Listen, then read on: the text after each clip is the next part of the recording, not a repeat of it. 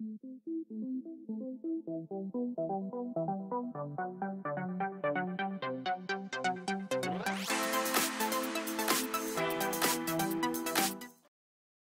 in that direction, and in that position I have to check also that is this my timing in right, and now I have to rotate that my this flywheel at least couple of turns, that I check that this timing is fine. That I check that now when I rotate that, and now when we look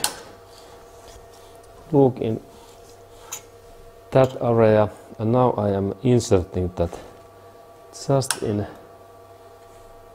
right position, and now in this position there should be, so that when we look these timing marks in here, that this mark should be in here and that mark should be in here, and then these markings in here, they should be in, this line should be in 0, and now this my line is in this 10 position, and now it means that now this my timing, I'm sorry, but now it is wrong. Okay, and this is now bad thing, because now if this yellow line, it should be in here in this 0 position, and now they are in 10. That means that now this my timing, when we look in here, look, now it is wrongly.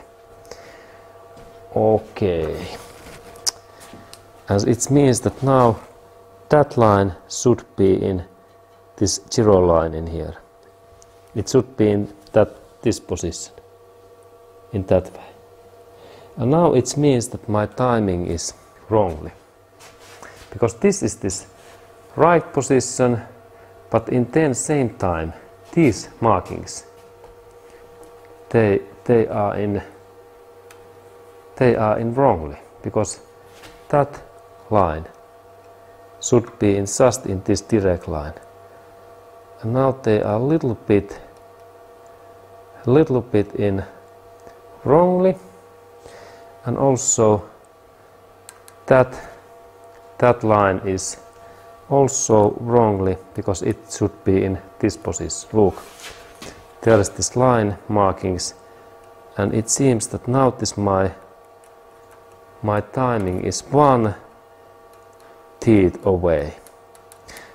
Okay, because that, and this is only one only teeth. Look, 1 teeth wrongly.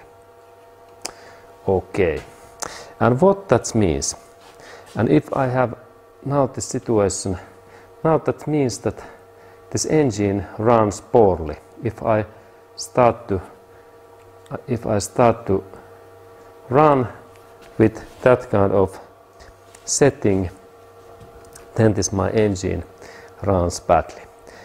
Okay, and now what I have to do? Now I have to open this my timing chain cover again and install these timing chain in right position. Okay, that kind of information.